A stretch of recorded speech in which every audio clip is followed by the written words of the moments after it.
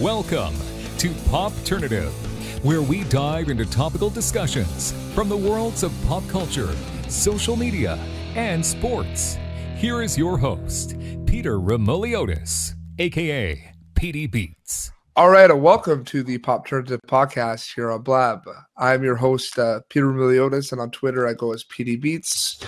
This is the podcast on Blab where we have digital dialogues about social media, sports, and pop culture. This is our first show of 2016, so I'd just like to say Happy New Year to all of our followers, and may your 2016 be full of great health and great success. So with the panel we have this evening, we're going to be talking about social media. We're also going to be talking about social media and its relation to intersections with television. So I'm going to quickly introduce the amazing panel that we have this evening. So first off, we have actor, you might have seen him as he plays Julian Jerome on ABC's soap opera General Hospital. We have William Devry. William, welcome. Thank you, Peter. Nice to be here. No problem. And we have Director of Media Partnerships for Twitter Canada. We have Christopher Doyle. Chris, welcome. Thanks for having me, Peter.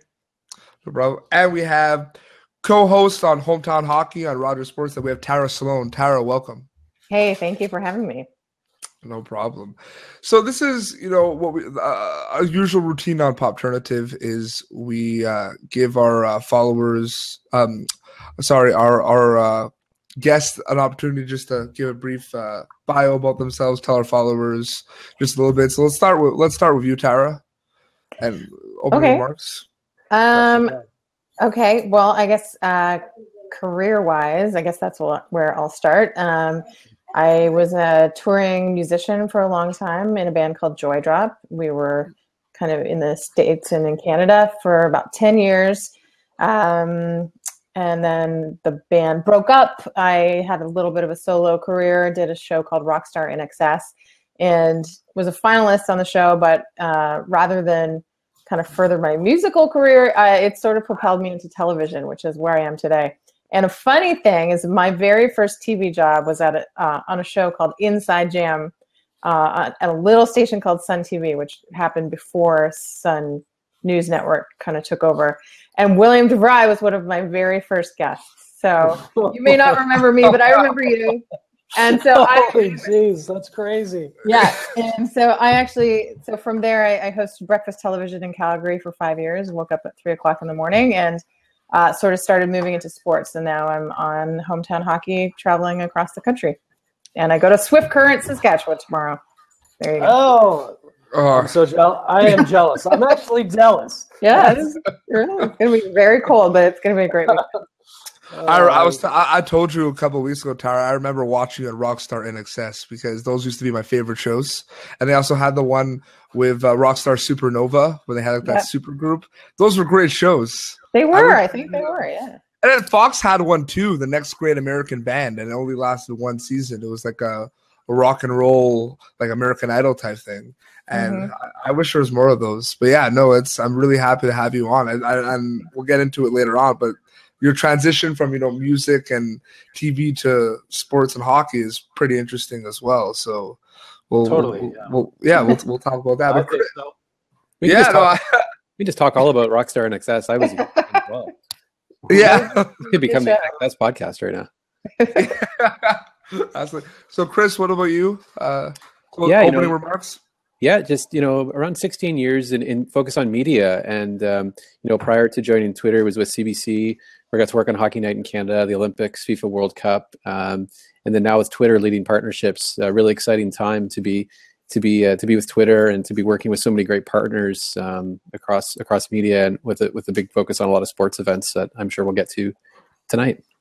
Yeah, great. And the best for last, maybe. I don't know. Will, that's not true. I'm gonna go with Tara on that one. No, you have an illustrious career and background. I know all about it. I was just watching My Little Secret.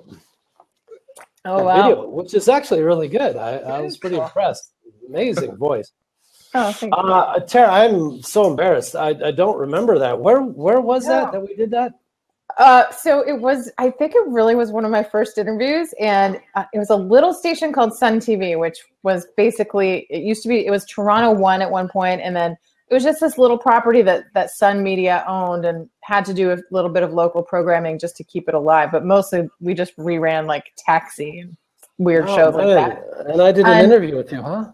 Well, not only that, we actually, like, the producer on the show we actually read like some soap opera script together. Oh my God! Okay, that kind of rings a bell. Yeah, you do a lot of interviews, right? Why would you remember? But it was a lot. It was like, almost. It was probably 2007. Wow. Okay, I vaguely remember that. Sort of rings a bell, but I'll wake up at like 2 o'clock this morning and go, I remember. It exists somewhere. I can find it. Anyway, Christopher, I do have a connection with you. I used to work with your boss at Twitter Canada at CBC. Awesome. Kristen, right? Yeah. Yeah.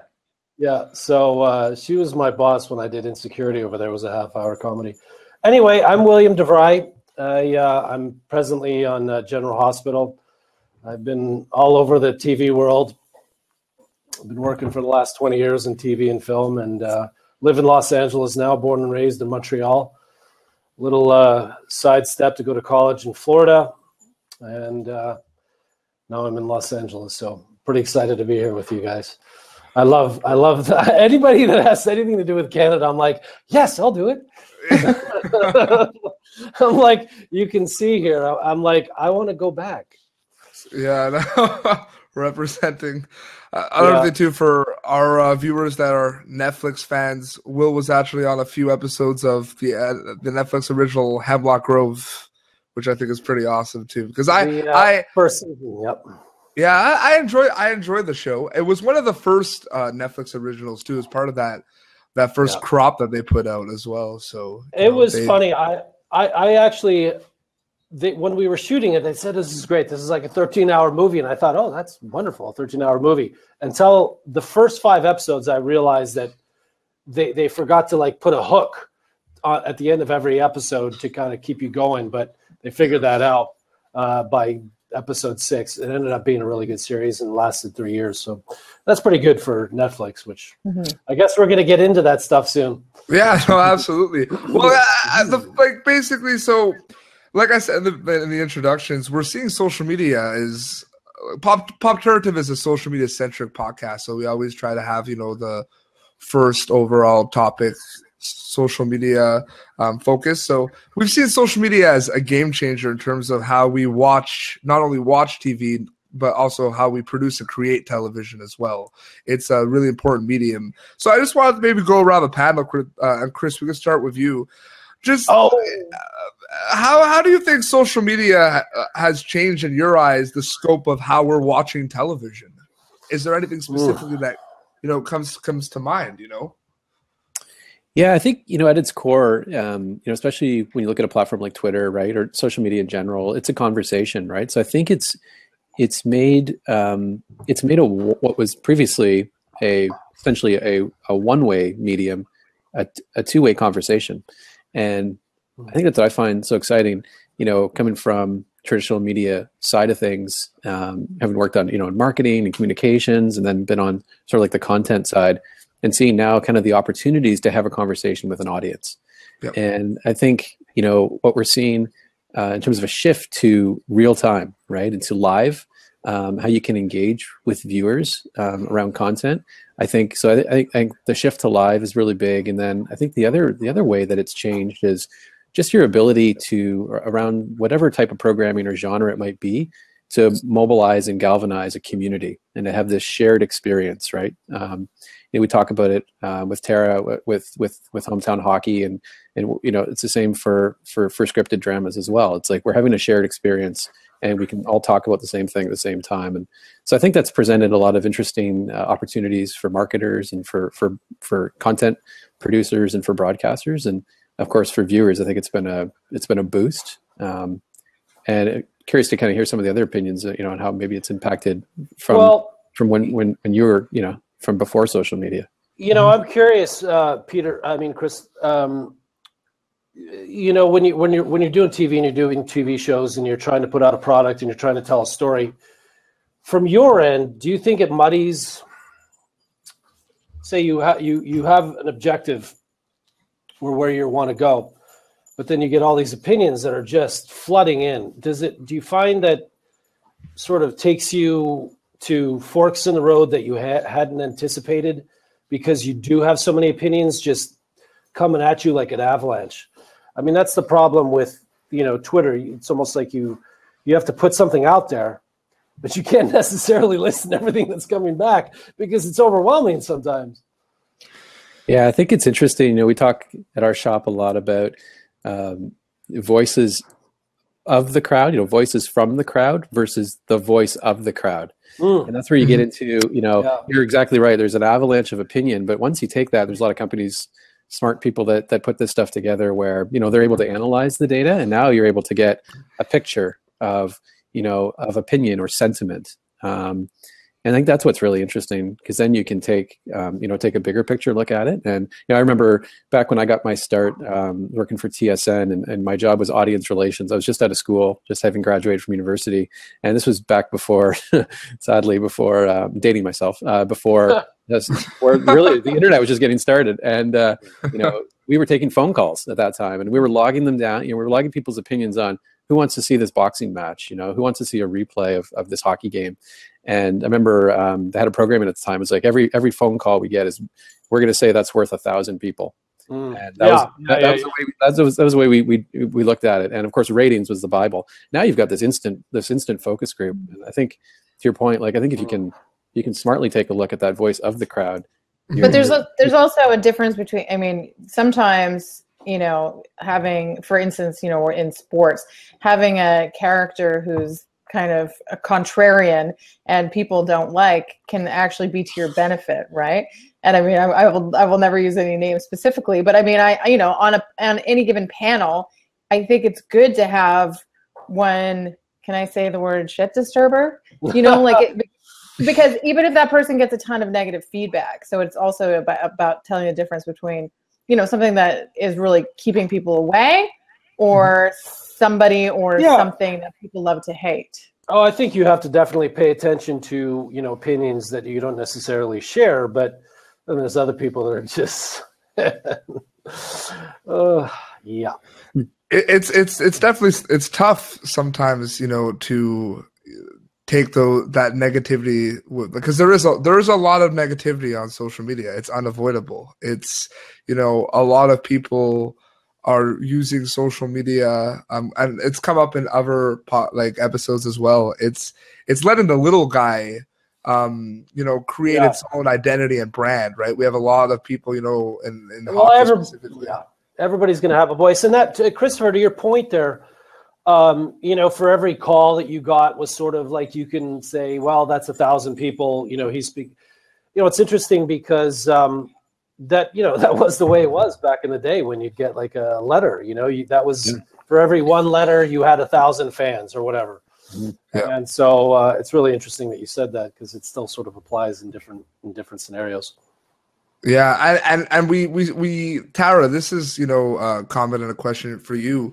Someone, we have comments. Some people can come in and have comments with us, like, and have messages with us on the right side of the blab. And someone talked about previously, like before social media, a lot of people were unreachable. So, you know, when Rockstar NXS was on, you know, that was that was before, you know, social media and all that. And, you know, that would have, like, you see with The Voice now, and you see with all these other singing reality shows, there's a lot of, you know, there's a lot of activity and interaction that goes on. Yeah. And, you know, it's something that, you know, maybe, you know, a lot of you on Rockstar NXS, you know, if you had social media, would have been like a completely different experience for you, right? Because I think about that a lot, because I mean, it was sort of, the internet was just kind of dawning, or at least, you know, sort of forums were alive and well, and that's sort of how people were rallying. And we actually were forbidden access almost entirely with the outside world. I don't think they do that on many shows anymore, but we were really sequestered. So we didn't see any newspapers. We didn't have any computer access. Nothing. How long did that last, Tara? Well, the show was about 3 months. How long were you sequestered? About 5 weeks. Five or six weeks. God, that's difficult. That's probably more difficult than one would realize, I would think. It was very hard. It was like being it was a fishbowl. It was very weird, and it makes it harder to emerge, I think. Yeah. But I do think about it a lot because, I don't have a particularly thick skin. And I'm lucky right now that I work on a show that's just a really friendly show. And we get, knock on wood, we get very little negative feedback. It's just a show about, community and nice things. You are fantastic. I watch it, I watch all the Habs games down here, but obviously on Saturday night, you guys are on down here and throughout the U.S., but you particularly do a fantastic job, I have to say. Okay. Thank you. Totally. So I was excited to be on the show with you. Oh, thanks. But if were I on a different type of broadcast, I think I would field a lot more negative commentary on social media. Luckily, I don't. And I can see, I was even coming out of Rockstar and Excess when I did. My dad, for some reason, felt the need to share with me some of the negative comments. He was busy defending me. I was in no way going to go back and read them. But, so I think it would have been, on one hand, you could rally your troops and kind of gain momentum on social media if it had existed. But on the other hand, the cruelty that I think conversely could, I just don't think I would have done well with it. I think, just judging from my show, I think the gals, like to your point a little bit, Tara, is that, the gals are a little bit sort of less thick-skinned than the guys. The guys are like, whatever, because they just get attacked a lot sometimes. And I think people just want to hurt you. They do sometimes. So there's a lot of good for social media, but we still have a ways to go to weed some of that stuff out, which Chris is probably really interested in, all that stuff. Well, and there are some new rules, right, Chris? Like, you guys just brought out some new stuff, some new guidelines. Yeah, that's right. I think it's one of the most important things that we're dealing with in terms of making it a safe environment on the platform, a safer environment, and I think they've made a lot of changes in terms of making it easier to report abuse. I think, as well as balancing the fact that it's a free speech platform, right? And what I think is so interesting about the comment, though, is that in terms of having the ability to connect with people who've previously been unreachable, like that's fascinating to me, because we did some research. We've done it around all different genres, but most recently we did around hockey, and we found that hockey fans where they valued a social interaction, so whether it's like a retweet or a reply, as much or actually more than an autograph. And that was pretty striking when we saw that. It's like, so there really is this personal connection, right? When I hear from a player, they like my tweet, or they retweet it, or they reply. Like, it's almost like it's again kind of like the modern day autograph, and that is kind of interesting. 100%. Like it's knocked down those barriers, right? Whereas before, like you said, like I remember, I was a kid growing up, big Leafs fan, and I wrote a letter to the team asking for an autograph from Rick Vive, who was the captain at the time. And like a few weeks later, maybe a month later, I got a signed photo back from him. And now I can follow these guys on Twitter, and I can engage with them. I know there's a likelihood that they're probably going to see what I write. Which is it's kind of neat. Like it really is kind of made that connection. Yeah, you're right, Christopher. I do actually enjoy that. I do spend a lot of time on Twitter, and I do enjoy that facet of Twitter, no question. But sorry, Will. No, go ahead, Tara. No, continue your thought, because I have a full. I was just going to say that there are a couple of people whose IP address just needs to be blocked completely, because they create like 500 accounts and they just. 0 followers, and oh my God, it's just like harassment and abuse. You just want to.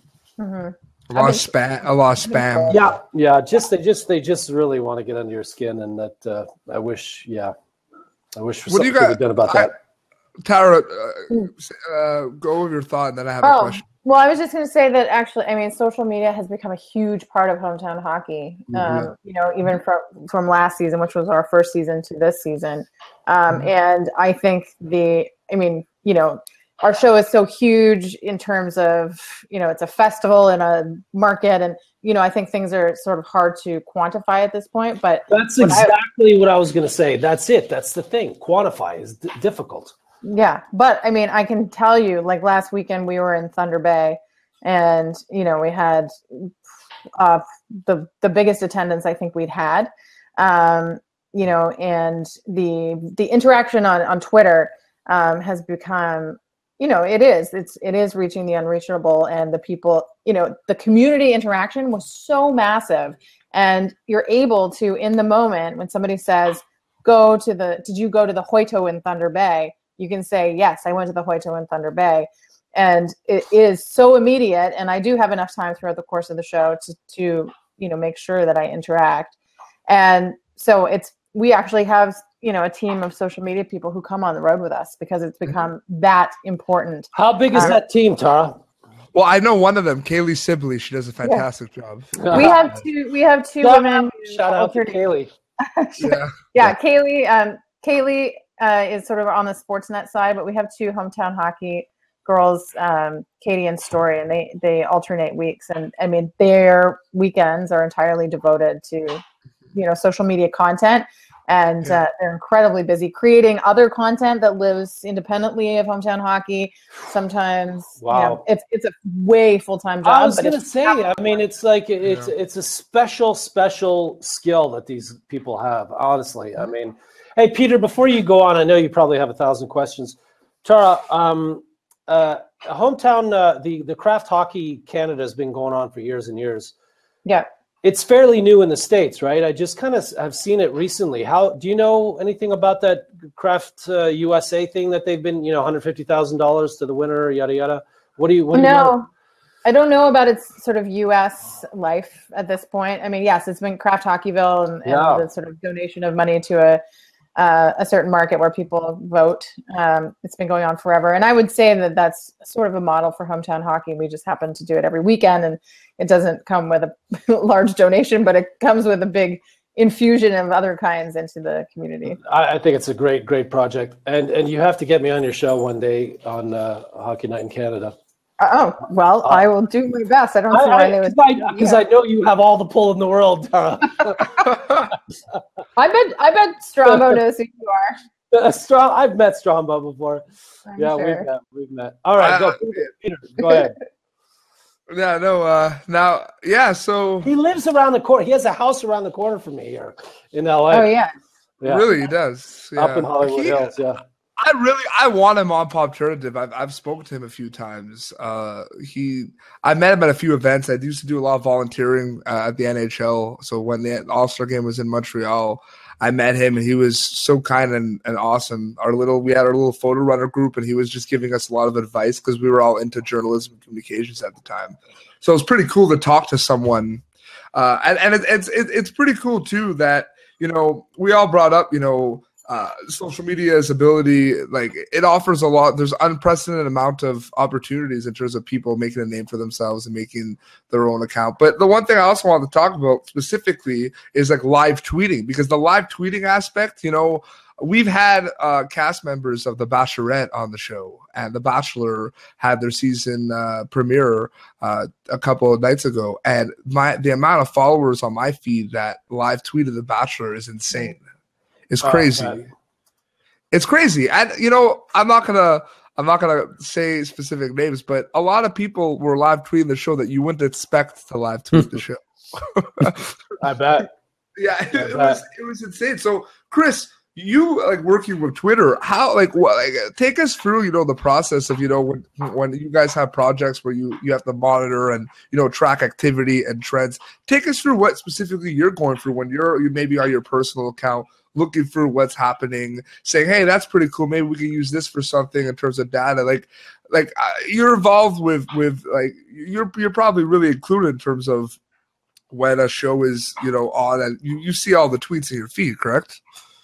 Yeah, absolutely. And it's interesting, it's Twitter maybe wasn't necessarily designed to be the ultimate second screen for when you're watching television. That's certainly what it's turned into, and that's certainly what it's great at. And I think it goes back to, like I used to say, it's like this shared living room experience, right? Like, doesn't matter where you are around the world, Yep. you're watching a show that's happening live, you can have this conversation. And I think what I've noticed, even before I started working at Twitter, I noticed this is like my viewing habit changed, where I couldn't watch something without having my laptop open or without having my phone by me. And then it's just natural to see, well, are people reacting to what I'm watching the same way that I'm reacting? Like, do they not like this contestant or this character, or what do they think about that call in the game? Like, so I'm naturally just following along, and I find myself now even reading my stream, or following a hashtag even as much as I'm watching. And what we found at Twitter, which was really interesting, is that it's actually an even more engaged audience, and that's again really, really interesting,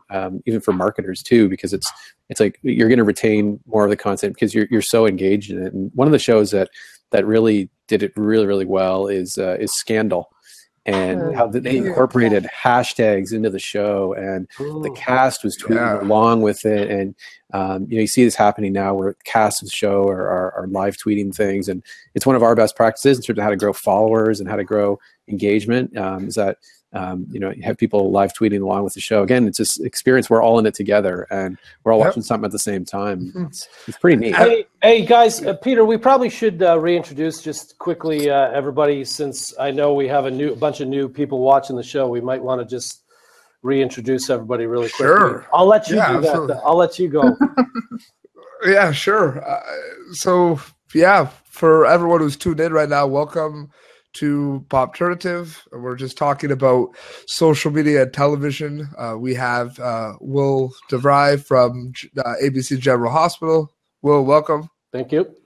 And we have Tara Slone. We have Tara Slone from Hometown. Tara Slone from Hometown Hockey.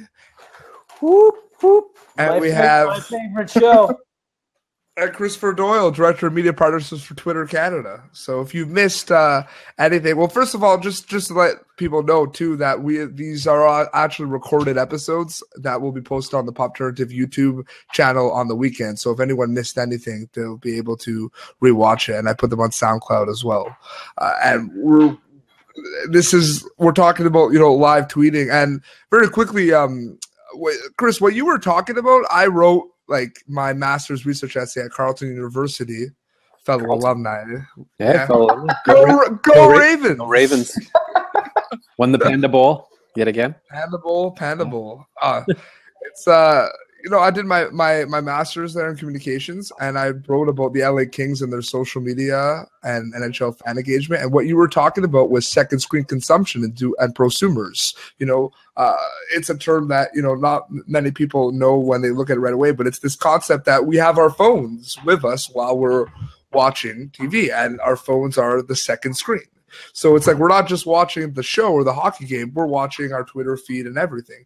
And when when you were talking about the Hometown Hockey social media team that comes on the road, that's what they're doing. They are dual viewers because they have to watch what's happening with you and Ron and everything and the games, but they're also looking at the tweet deck and Hootsuite, like what I do at the Quebec Mayor Junior Hockey League. It's a completely different experience. Well, and it's not just it's not just in addition to, it's also, the extra content I think has become also really, really important behind the scenes, giving people who are on Twitter something a little bit different, in addition to, letting them feel a little bit more like a fly on the wall. I don't think you can provide too much at this point. It's just, I don't know. I feel a little bit, just to provide a little bit of sort of being a devil's advocate though, I am a little alarmed at the amount that I kind of rely on my second screen, when I've got a hockey game on and Habs game is on right now, when we're done, I'll continue watching that.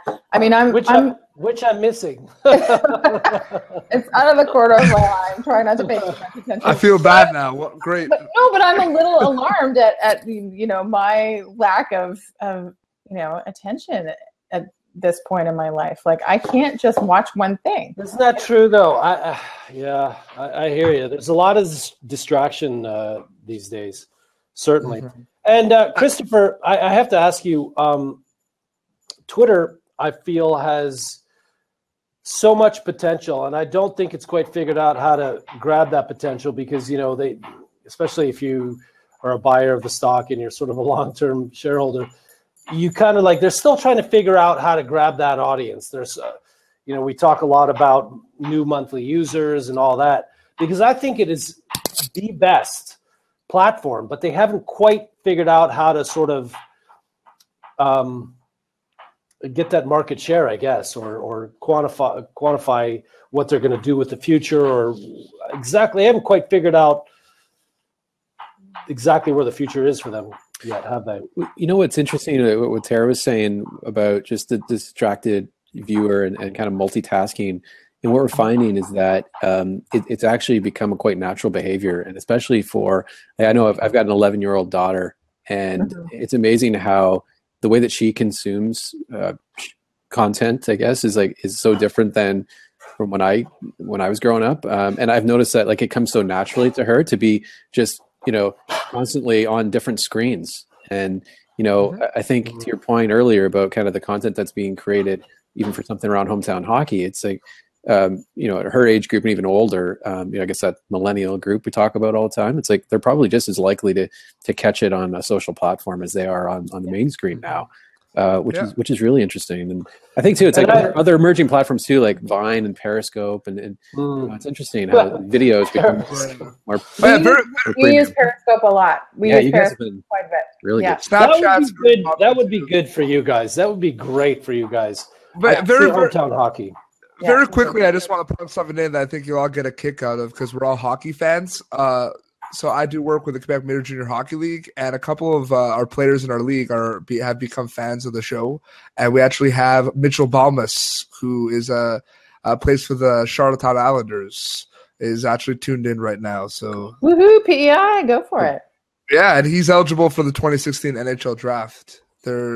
He might go in the second or third round. They're projecting, you know, but I think he could. You think he might squeak in the first round? He could squeeze in the first round. I think so, and he should be giving me a lot of props.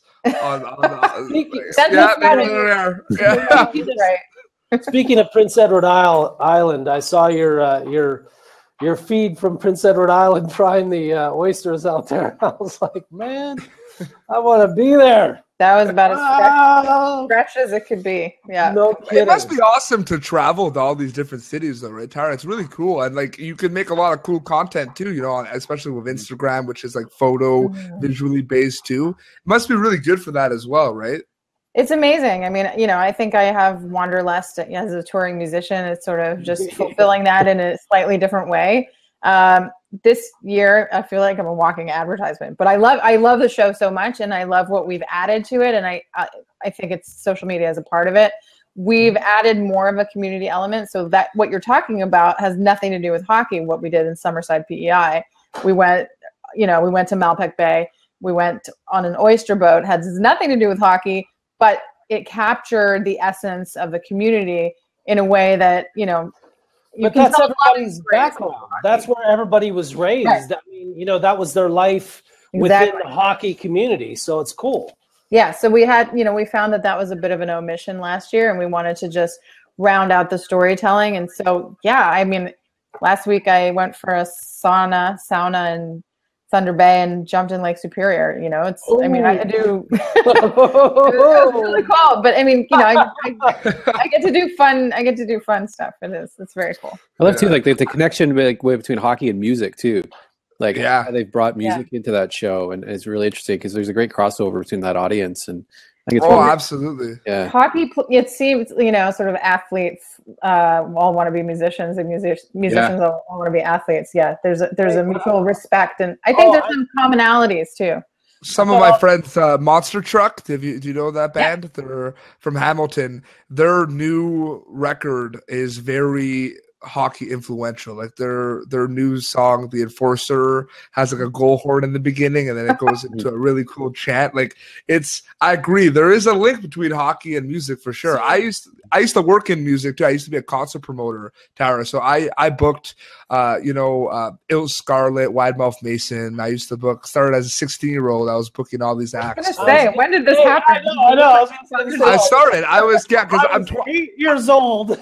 I'm 24 right now. So, but yeah, at 16 years old, I booked a Sony BMG artist in Montreal. I booked Il Scarlet at the time, which I remember was those guys. really cool. And I booked all the Much Music disband bands. So like These Kids Were Crowns, Stereos, all that stuff, you know. So I agree with that link. Tara, I actually thought, Tara, that all the actors wanted to be sports stars, and all the sports stars, all the athletes wanted to be actors. So. Well, maybe that applies too. Well, that's why I was excited to have you on. We'll get into it, but like that transition, right, Tara, from music to hockey specifically. It's specifically hockey, right? But Chris, because director of media partnerships, that's it's so awesome. It's so exciting. There's a lot going on, and I wanted to talk about that specifically. In terms of like how do you go by like how does that work? Go by creating partnerships with other media organizations. Like what type of partnerships happen there in terms of and it does, I'm sure, have to do maybe sometimes with television specifically. But how does that go? Yeah, it's really an interesting time to be doing what we're doing. So essentially, we're like the content people for the platform. So we're working with broadcasters and on-air personalities and celebrities, politicians, athletes. I'm really just helping them get the most out of these emerging platforms. So we find that there's a lot to navigate. It's often not the core job or the core responsibility of the people that we're talking to. Oftentimes it is. I think we find like a lot of times places are they're short on resources, so we're able to come in and help them. But essentially, it means like here's how these platforms work, and here's how to get the most out of each platform. Okay. And they do different things, right? So so there's really some really interesting examples. Like we do a lot of work with Rogers Sportsnet, and whether it's taking a property like Winter Classic or All Star, is coming up, and it's how we're just empowering them how to use the tools and making tools available to them as well to get the most out of the content for the platforms. And we did some really neat stuff with the Canadian Football League up here too around Grey Cup. We did some stuff with Vine for them where we actually helped them produce unique content just for Vine, which is 6 seconds of looping video consumption platform, amazing storytelling opportunities. Yeah, I just feel like it's hard for me to find time to create Vines, but I think Vine is the most fun. I think Vine had a lot of trouble though when Instagram allowed you to put videos on as well. Though that was, I remember a lot of my friends we were talking once about that, how it was only photos on Instagram, but then they allowed you to put video. So I think that there was like a competition there as well. Because they're the same length as well. Like Instagram. But can you do that same like weird? You can't be quite as creative with Instagram, can you? On the app itself. Yeah, no, I think you're right about that. I think it's different about that. But I remember it was a game changer when Instagram put video in there as well. Yeah, I can see that. And Will, like linking to what we were talking about before, I just wanted to know specifically the soap opera community on social media. What are they like? What's that like? They're honestly amazing. Probably the same experience that Tara has. Very positive. Everybody's going to have an opinion, and of course, in soap operas, you have a lot of you're going to have a lot of couples, and people are going to be fans of those couples, or they're not going to be fans of those couples.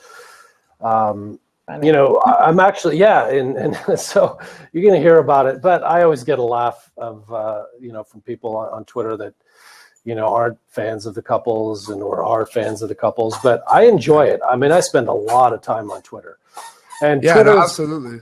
I mean, there's so many areas that you can go to, but, I sort of got it down to, I just decided to go sort of quality over quantity, because you've got Instagram and Facebook, and I just, what I just said for me, Twitter is going to be the sort of instantaneous platform that I want to use on a day-to-day basis, minute-to-minute basis, if you will.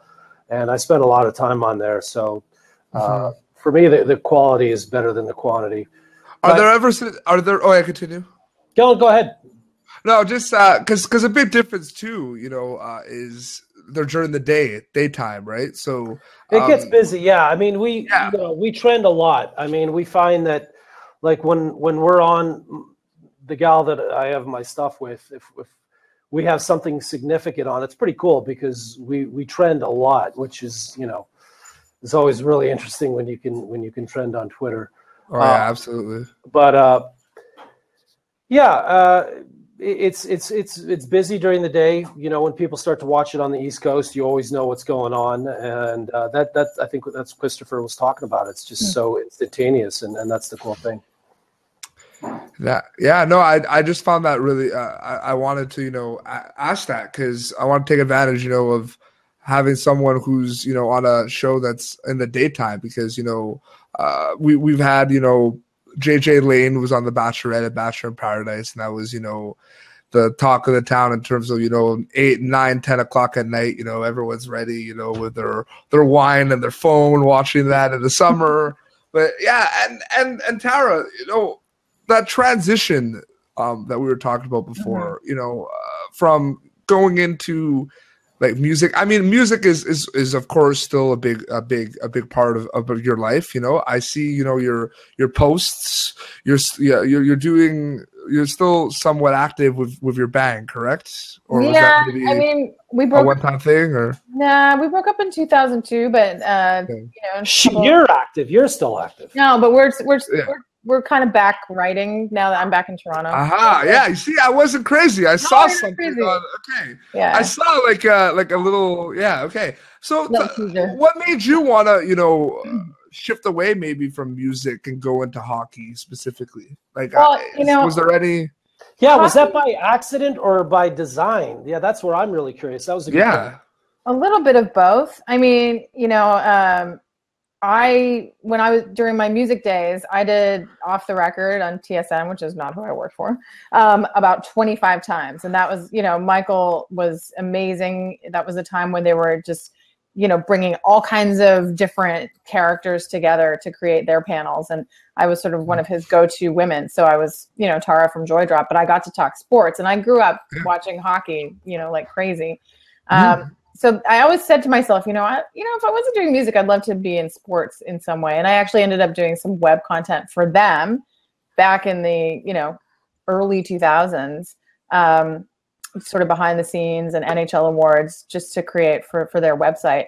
But never really thought very seriously about TV until Rockstar in Excess. And quite frankly, it was just because I think I was the first Canadian kicked off the show. And so, I was, ET Canada, which Global was the broadcaster. So they came after me pretty quickly.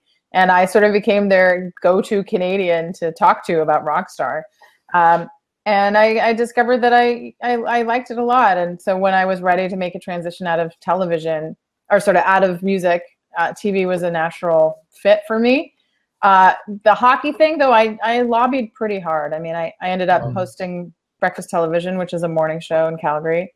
Yep. And it just, Rogers owned City, who I worked for, and Sportsnet. And it's just a series of somebody saw me and I expressed interest. And then to get this particular job on Hometown Hockey, though, I wrote a very impassioned letter because I liked the idea so much.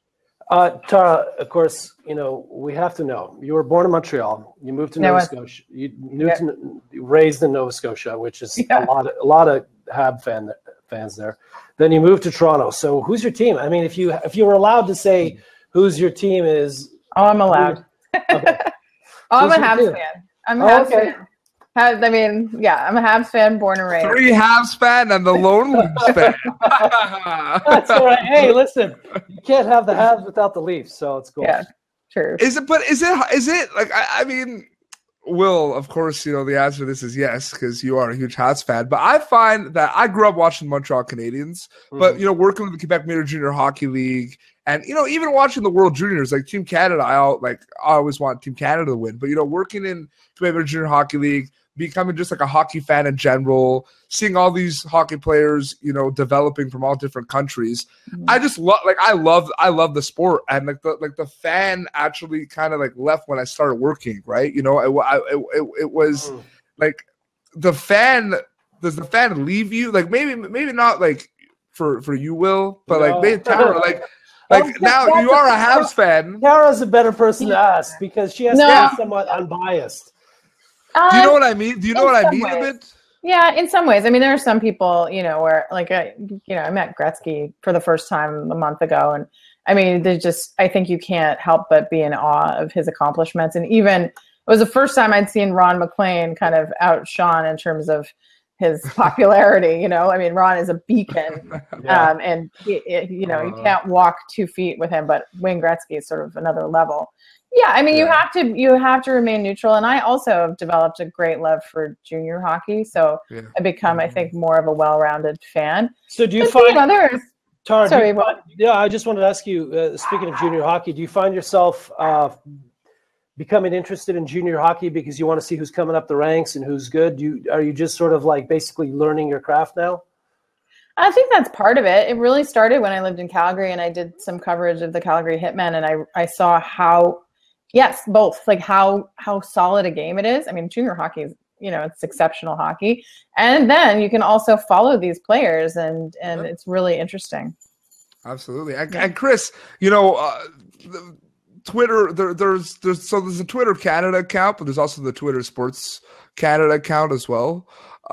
Is that a team? Like, is that you running some of those accounts? Is that a team at Twitter running some of those accounts? Because there is a lot of the Twitter Sports Canada account is really active in terms of interacting with fans and whatever is being written, from the Canadian perspective.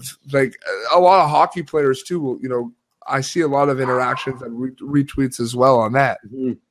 Yeah, it's our team, the Twitter media team here in Toronto, and it's myself and Cameron, our comms lead, and a couple of others. And really, I think what it's there to do is to showcase a lot of the best practices that our partners are doing, and really, again, I always like to say, Twitter is at the end of the day a conversation between people. Yep. So it's having that conversation and showcasing a lot of the great tweets that are out there, really, at the end of it, quite simply showcasing a lot of the great stuff that's out there. So it's fun, during the events. It's interesting you're talking about kind of, having a love for sports, and then I've been working in it now for like 16 years. And, it is always kind of, an eye opener for me, and a reminder that when you're doing something you love, it's not work. Right. So, when you're getting to watch hockey games and you're getting to talk to fans and getting to talk to athletes and, folks like Tara, on-air personalities, it's a pretty good day when you're doing that.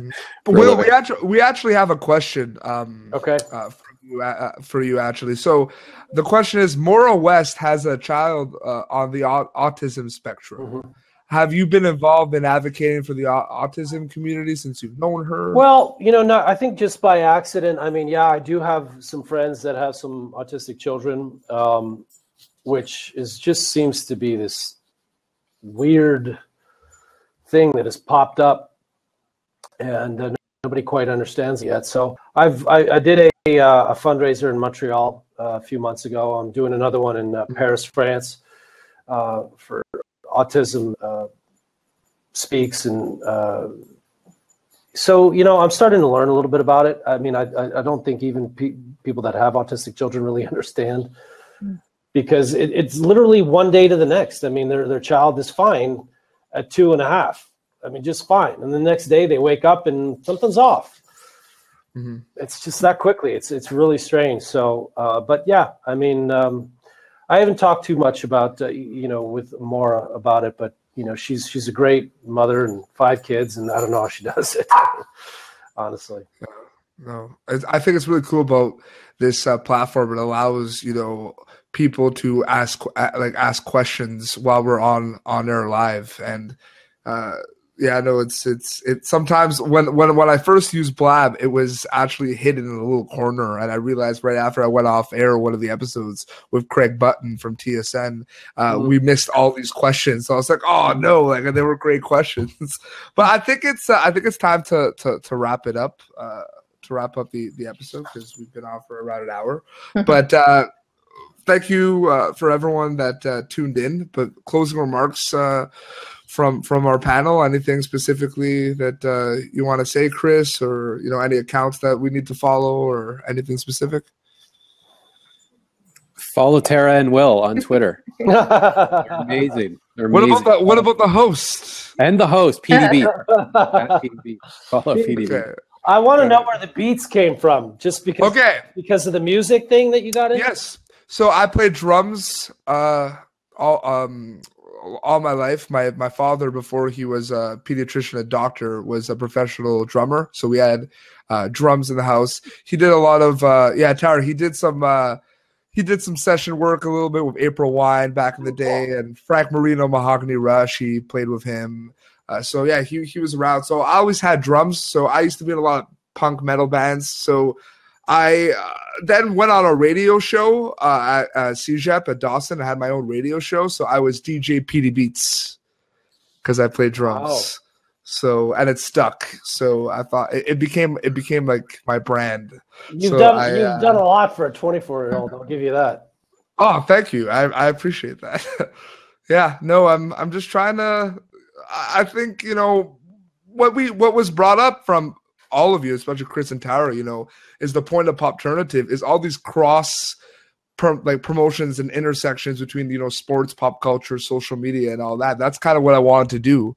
That's why I love having different an actor on with someone who's a musician or someone that works in media partnerships for Twitter, and you can kind of have these different they're from different fields, but you can have similar discussions and have different perspectives. So that's what Popternative was about. I always want to start a podcast so like this. I'm gonna say that for everybody that's joining us now, that they should go to YouTube, punch up Tara Slone, and look for her video, "My Little Secret," because it's a good song. Well, thank you for the ringing endorsement, and I'm glad, and I think it's hilarious we're reconnecting, even though you don't remember our first interaction. But that's I'm gonna look that up. But it was kind of before YouTube, but I'll try to find a copy of it. It could exist. Okay, that'd be awesome. Yeah, I'd love to see it. Yeah, for sure. We actually had about 600 live viewers for this episode, which was fantastic. Cool. So, and Christopher, I'm really happy. Next time you see Kristen, tell her I said hello. Will do. Perfect. Well, this has been Popternative. I thank you all for tuning in. Next week we will be back with discussion about social media and broadcasting and live reporting specifically. If you follow us you can follow us on Twitter, Popternative, like us on Facebook, and you can catch episodes that you've missed on our YouTube page. So thank you very much, and Happy New Year to everyone as well. Peter, one more thing. I see a little question here on Monkeys from Monkeys and at Monkeys. Yeah, where did you get that sweater? Because I want to know too. It's a cool sweater. Honestly, I just got it off Amazon at NHL hockey or something like that. You just find it online. The red one, Red C, was sold out. And this was quite hard to find, the one with the white C, the classic, basically. Yeah, this is the classic sort of jersey that they... Winter Classic. Winter Classic is what I'm trying to say. Thank you. But yeah, so good luck to anybody that wants to find it, because they seem to be sold out. Yeah, perfect. Well, thanks everyone. Have a great night. Thank you for tuning in to Popternative. Make sure to check out our past episodes of Popternative on YouTube. Be sure to like Popternative on Facebook and follow us on Twitter.